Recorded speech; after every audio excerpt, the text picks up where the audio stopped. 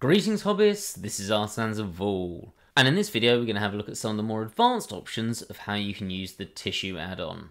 So I wanted to try something a bit new today, so I'm going to work on an overall project which is making a scene where you've got some water with raindrops splashing into it. And to do that we're going to use some of the advanced options in the tissue add-on. Now there are probably other ways that you could do this, so this isn't the only option, but this was a nice little scene to allow me to show you some of these more advanced options. Now this is going to make this project a little bit weird because normally you'd set everything up to begin with, whereas I'm going to set this up as I go and talk through problems and then talk about how you use the tissue modifier at each stage. The reason I'm doing it that way is it allows me to section this into different chapters, and that makes it easier for people watching to find the bit that they're interested in if they're not interested in all of it. So I'm just going to set this up starting out with making a ripple that's going to be where one of these raindrops has fallen. And I'm just using loop tools to set this up, but importantly I've made sure that there's a certain amount of vertices on the outside, and I did that by using a subdivision surface modifier just so I knew the exact number, and that's going to become relevant later when we start using the tissue modifier. So now that I've got that set up, I'm going to make my general scene, which is where this is going to go. So let's bring this off to the side, let's scale that up a lot, let's go with somewhere there. It could be actually bigger than this, but we'll just deal with that for now. Maybe actually a little bit smaller. I'm going to apply the scale and then I'm going to go into edge mode and I'm going to Control and E to subdivide this. And I just want to subdivide this to the point where it's approximately the same size. Doesn't really make too much difference because the tissue modifier will automatically sort that out. Let's go with somewhere about there.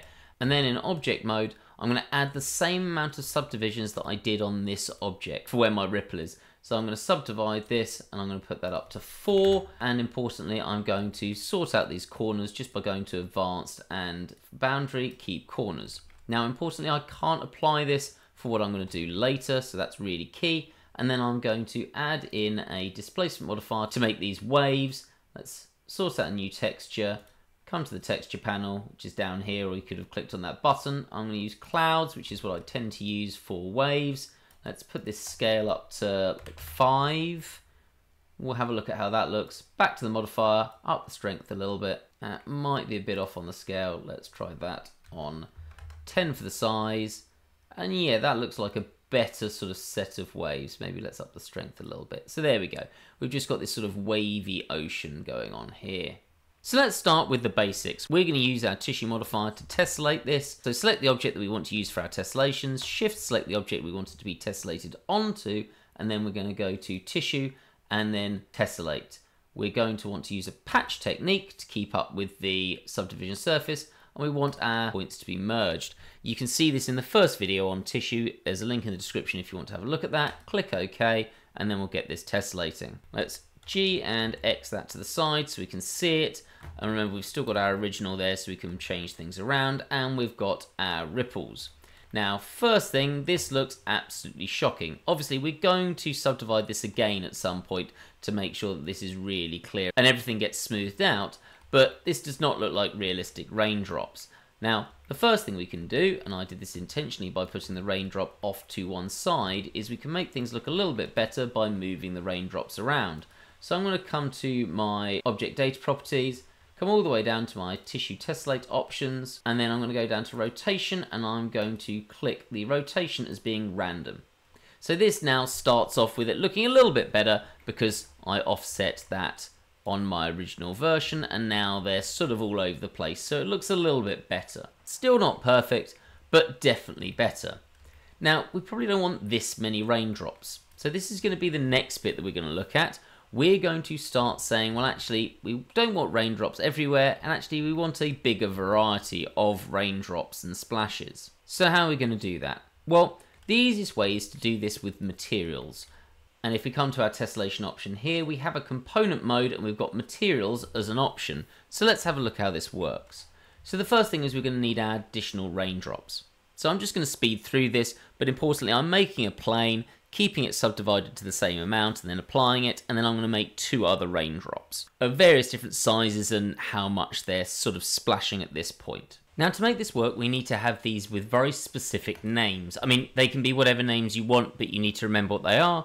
So I'm just going to name this splash 0 because there's no splash in that one, and then splash 1, 2 and 3. And the final thing we need to do is set up some materials so this is going to work. Now, you can do this entirely on the object that you're going to be using, I actually like to set these up in advance, and it allows me to see what I'm doing and basically gives me a reminder if I'm going to come back to the file. But as I said, you really don't need to do this. You could just do this as you go through, but this is the way that I like to do it. You could also do this on exactly the same objects with the splashes to help you, but again, I prefer having this set up differently just to make things really visible in case I want to change things. So for this, I'm going to go into my viewport shading, and then we're going to come here and start adding some materials. So we come down to the material tab, I'm going to click plus for new, and we're going to call this splash 0. And importantly, you must give these exactly the same names as the objects that you want to tessellate. And then to make it nice and easy to see, for the other ones, let's call this splash 1, I'm going to change the color so I know what I'm dealing with and it's really easy and visible to see. So we've now got materials of splash 0, splash 1, splash 2 and splash 3 that correspond or have the same names as our tessellating objects. What this is going to allow me to do, if I go into face mode, is start setting up some of these splashes to be in certain places. So what I need to do, because I've got my splash 0 being what I want generally, I don't want ripples everywhere, I'm going to come to this object, new, and I'm just going to make splash 0 as my material for generally the most of the object. Then I'm going to go into face mode and I'm going to select some random ones. Let's go with there, and then I'm going to add a new material slot to this object and assign that as splash 1. Click assign, and now we've got those. To be fair, this probably looks a little bit rubbish. I'll deal with that in a second. Let's put another one here. Let's go splash 1 and assign that as well. So you can add more to this. The other way you could do this is you can go to select and then select random. That's way too many. I'm going to bring my ratio way down to somewhere like there. So that gives us a nice start.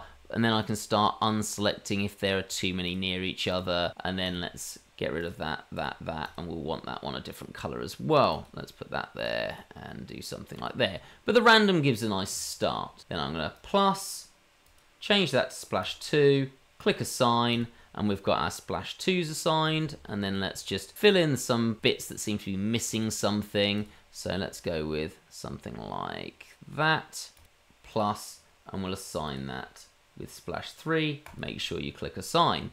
So it's really easy to visibly see that you've done this and where everything's going. And while we've got a few of the splash 2s, the red ones, in the center, the randomized locations should make that fine. So we come over to our tessellation object.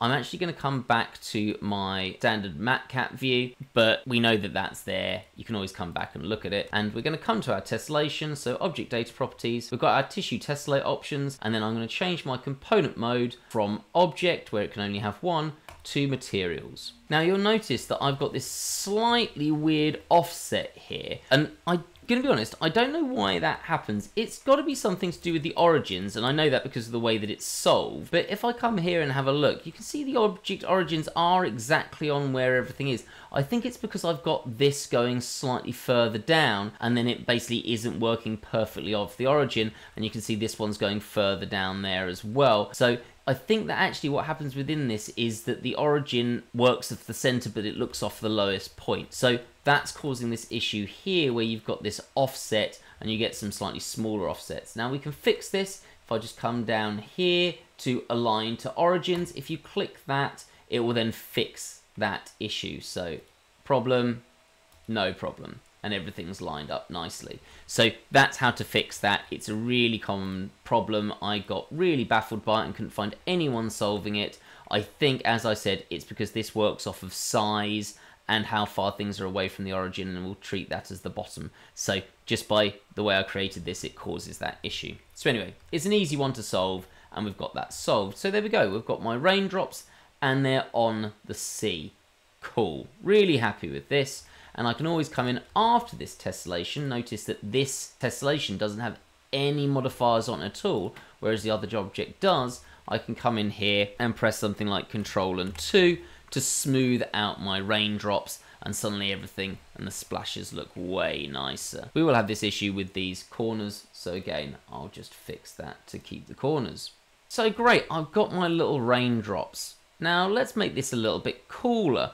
I want my raindrops to actually have that sort of splash and impact. At the moment, this looks a bit like it's got measles. I'm not saying this is the best way to make raindrops anyway, but what we're going to do is I'm going to come in here and go to vertex mode, and I'm going to select these middle vertices that I put there, and then I'm just going to G and then Z that up. So I've now got sort of the splash point where it's sort of coming in and hitting.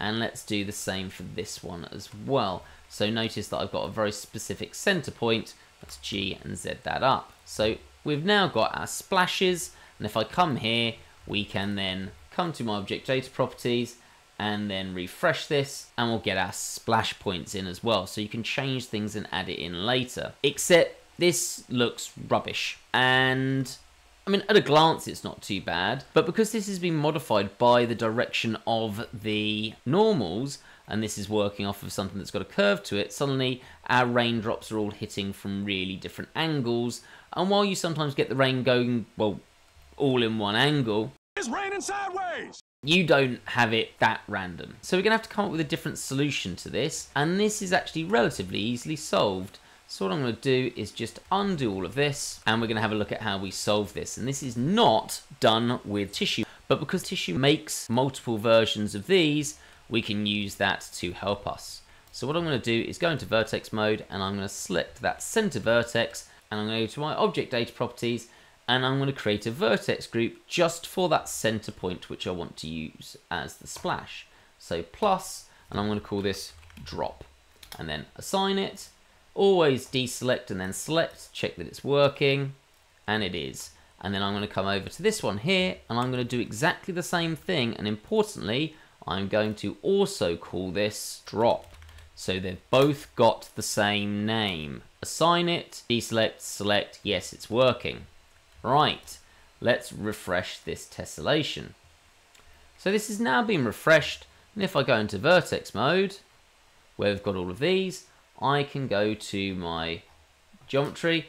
This always seems to make an extra drop, but if you still click on the first drop, oh, let's deselect everything and click select, you'll notice that we've selected all of those center points that we want. That one doesn't have one because it's the flat one.